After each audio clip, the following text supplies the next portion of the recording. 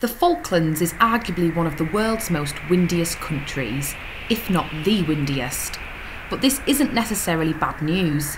Where there is wind, there's a wind turbine, and it's these that are providing a source of renewable energy to large parts of the island. Sheffield University researcher John Leary has for the last 4 years been investigating these small wind turbines as a solution to electrifying rural areas. His research has seen him travel as far as Nepal, Nicaragua, Peru, Ethiopia, Scotland, and now the Falklands. So I've come to the Falklands because the Falklands is one of the windiest places in the entire world. Believe it or not, we're here in the low wind season. It actually gets even windier here in the summer. I'm here to talk to farmers like Tony and people that have been involved with the development of small wind power here on the island, because small wind power here has been much more successful than many of the other places that I've visited, and I want to see how this has managed to be achieved. I've come to speak to people that have been using the energy, that have been using small wind turbines to provide electricity to their farms and to their homes, and see what impact it's had on their lives. Wind turbines have been present here on the island since the 1930s, and even after the invention of the diesel generator, many homes still turn to the wind turbine as a reliable source of energy, and one of these homes is Estancia. So obviously we can hear the wind turbine. Can you just explain why it's actually here and how useful it is to Estancia? Well, we were an experimental farm in 1993, I think. So they put it here, but before that we had frigged around with wind power for years, for little wind turbines to charge batteries for camp education and for our children's education. And then we had the opportunity to have this experimental station put in. It isn't what you see today. It was only a small wind turbine, and 750 watts, 750 watt one, and that's a 2.2 kilowatt one now.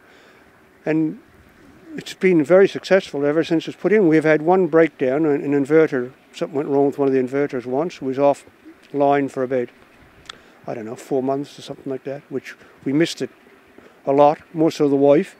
She really missed it, because we have power on, switch on. You have power whenever you want to.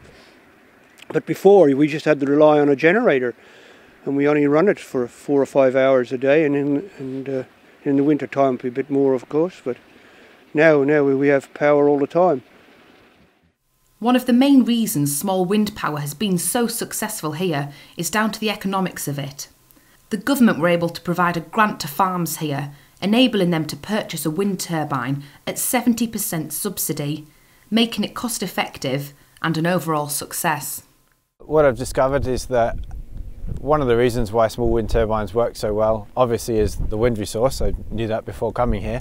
But another reason is because of the support that it's had, the infrastructure that's been established to maintain these wind turbines.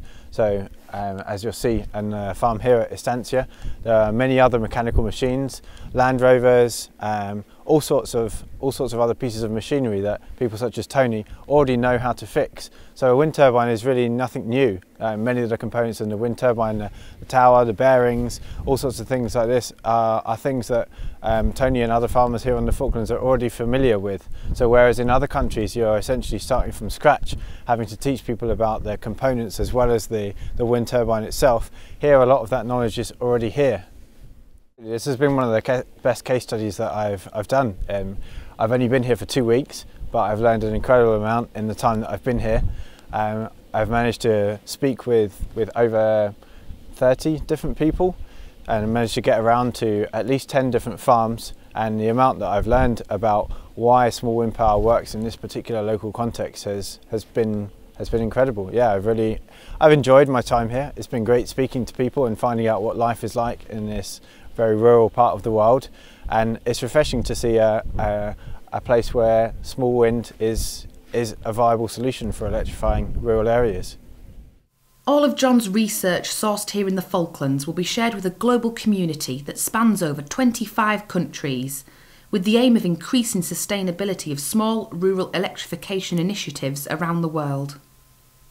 To keep up to date with all of John's research, please visit his blog at www.thewindyboy.wordpress.com.